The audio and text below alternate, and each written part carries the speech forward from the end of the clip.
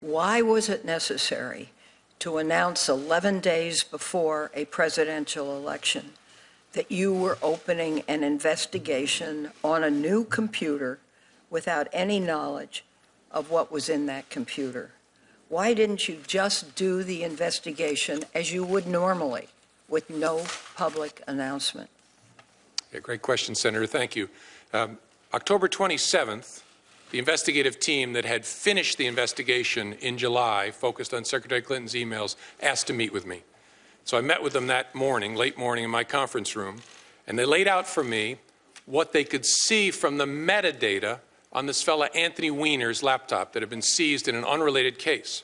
What they could see from the metadata was that there were thousands of Secretary Clinton's emails on that device, including what they thought might be the missing emails from her first 3 months as Secretary of State. We never found any emails from her first 3 months. She was using a Verizon BlackBerry then, and that's obviously very important because if there was evidence that she was acting with bad intent, that's where it would be in the first 3 months. But they weren't there. Look, can I just finish my answer, Senator? Yeah.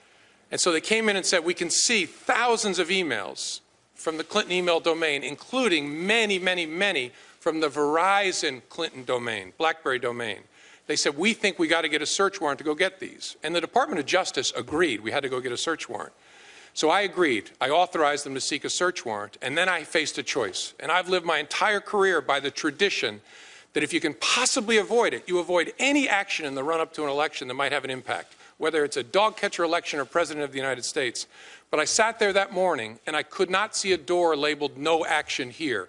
I could see two doors, and they were both actions. One was labeled speak, the other was labeled conceal. Because here's how I thought about it. I'm not trying to talk you into this, but I want you to know my thinking. Having repeatedly told this Congress, we are done and there's nothing there, there's no case there, there's no case there, to restart in a hugely significant way, potentially finding the emails that would reflect on her intent from the beginning and not speak about it would require an act of concealment, in my view. And so I stared at speak and conceal. Speak would be really bad. There's an election in 11 days. Lordy, that would be really bad. Concealing, in my view, would be catastrophic. Not just to the FBI, but well beyond. And honestly, as between really bad and catastrophic, I said to my team, we've got to walk into the world of really bad. I've got to tell Congress that we're restarting this, not in some frivolous way, in a hugely significant way.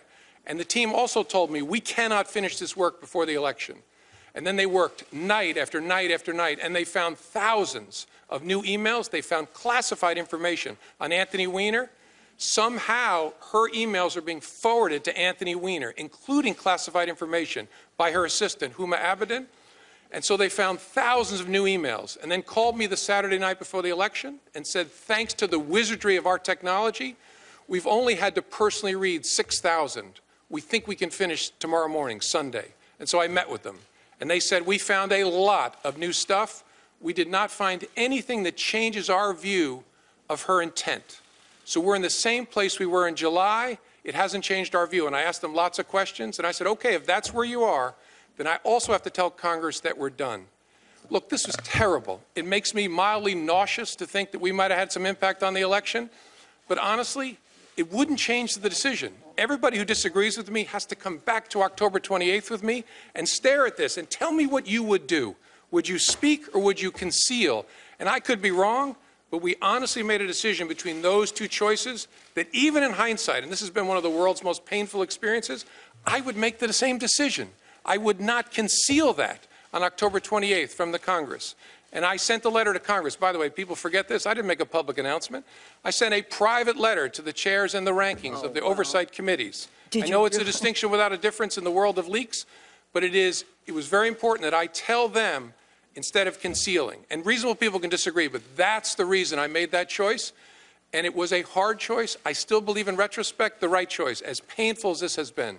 And I'm sorry for the long answer. Well, let me respond. On the letter, it was just a matter of minutes before the world knew about it.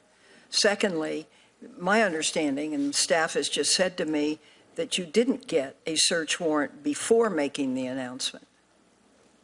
I think that's right. I think I authorized, and the Department of Justice agreed we were going to seek a search warrant. I actually don't see it as a meaningful distinction. Well, it's very hard it would have been, you took an enormous gamble. The gamble was that there was something there that would invalidate her candidacy, and there wasn't. So one has to look at that action and say, did it affect the campaign? And I think most people who have looked at this say, yes, it did affect the campaign. Why would he do it? And was there any conflict among your staff? People saying do it, people saying don't do it, as has been reported? No, there was a great debate.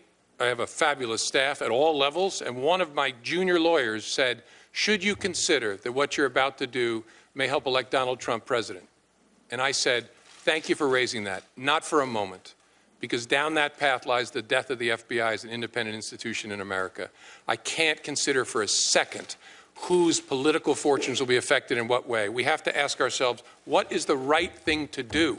And then do that thing. I'm very proud of the way we debated it, and at the end of the day, everyone on my team agreed we have to tell Congress that we are restarting this in a hugely significant way.